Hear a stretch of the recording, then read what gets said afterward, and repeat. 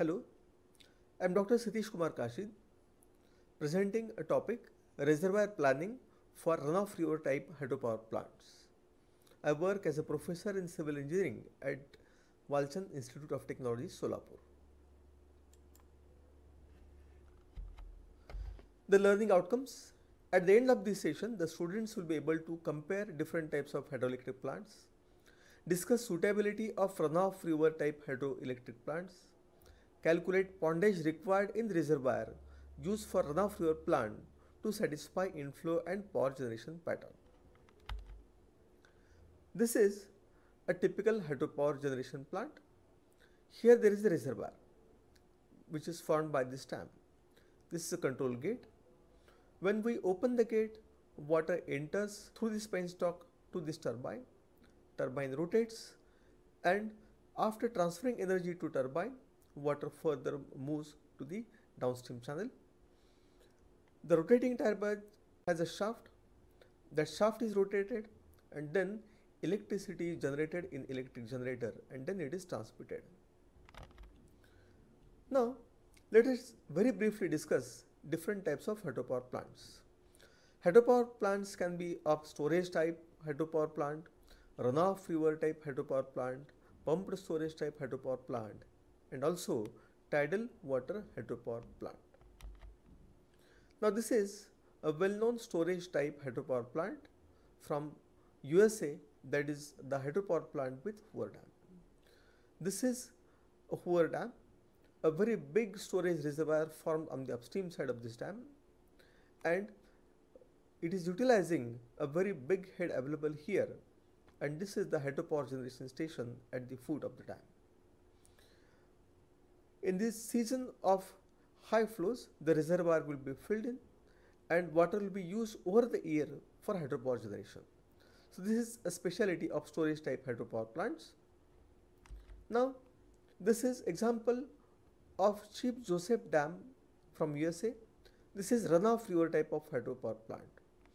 Now the specialty of runoff river hydropower plant is such that major flow is passed through the hydropower plant and excess water which is available is passed over the spillways. So here you find the water passing through the hydropower generation plant as well as the additional water flowing through the channel.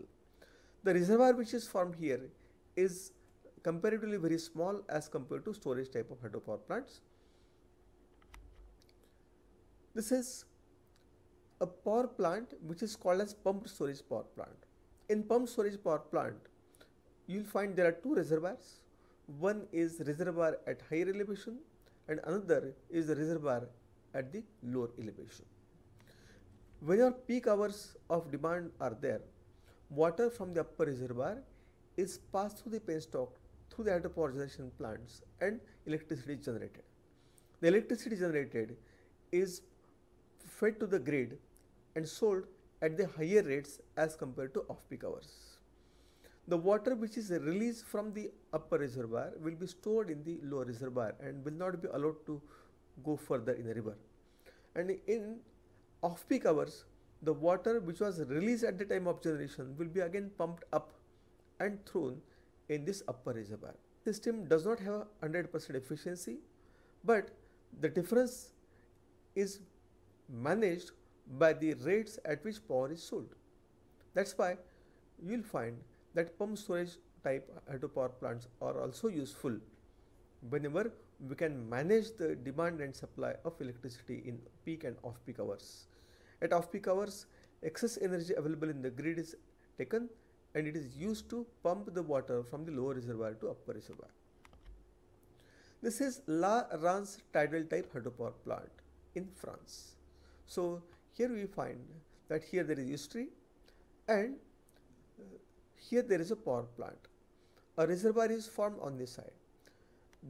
The level difference in between the reservoir and open sea at the time of high tide and low tide is used here for generation of electricity.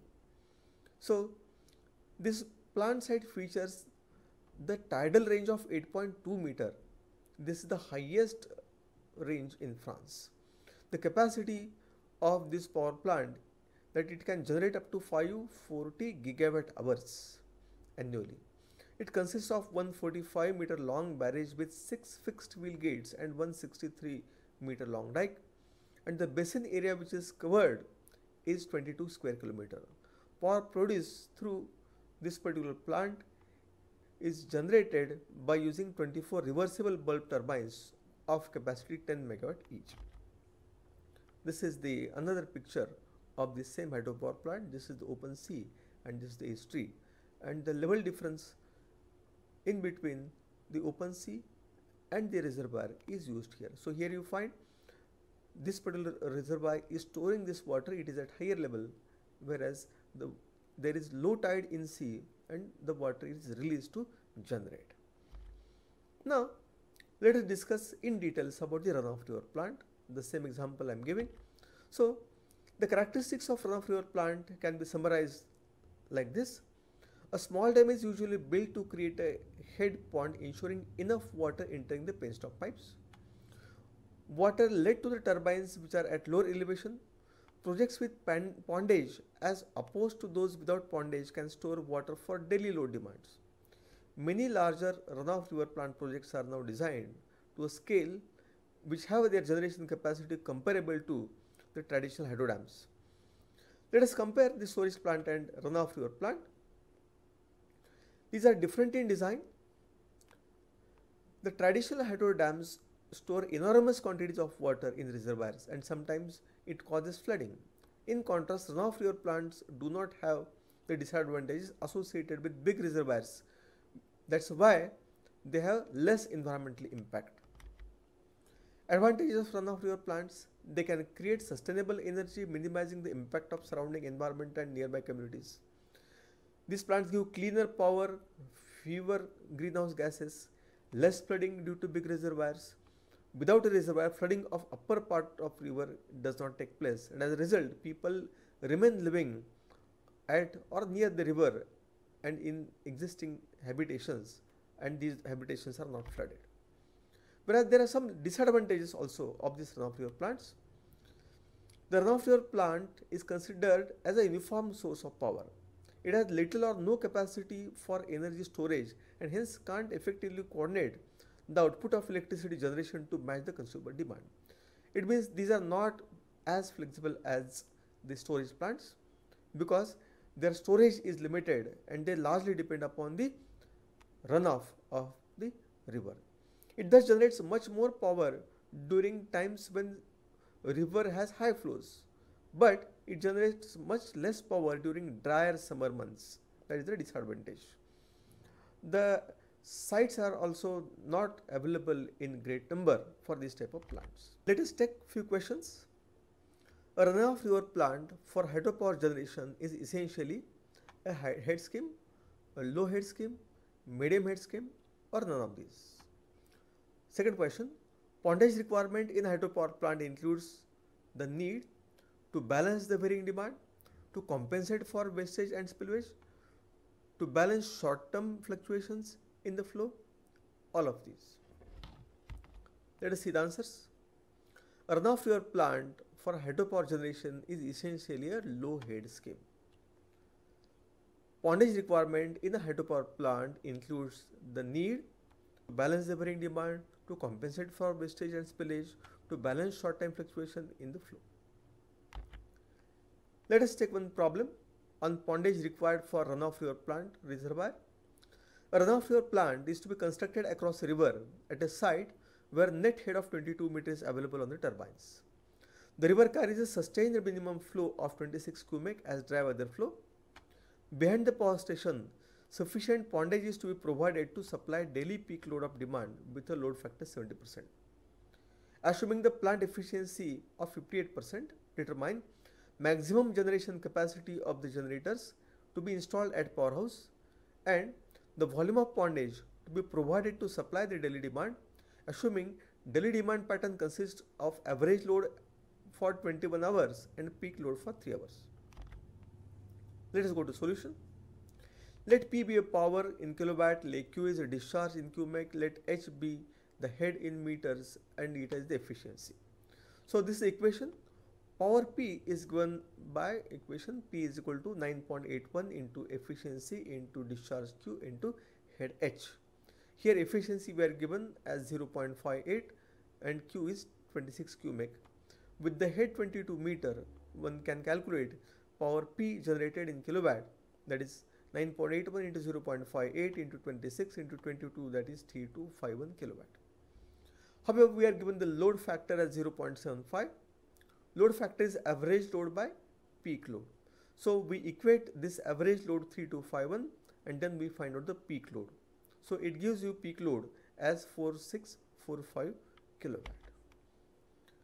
Now hence, assuming there is no reserve capacity, we have maximum capacity of generators to be installed as 4645 kilowatt, which matches with the peak.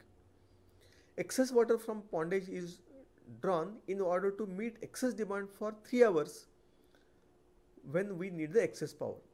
So let us find the difference between the peak demand and average demand. It is 4645 minus 3252. So we need to generate additional 1394 kilowatt of power for 3 hours. So let us find out excess discharge required for developing excess power. So power P is 9.81 into eta into Q into H. Now we want to generate 1394 kilowatt. So additional discharge which is required is 11.15 cubic. Now this discharge has to be there for 3 hours.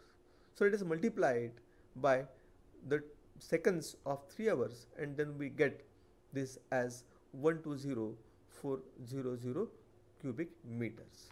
So in this way we calculate the reservoir storage capacity required for a runoff river plant.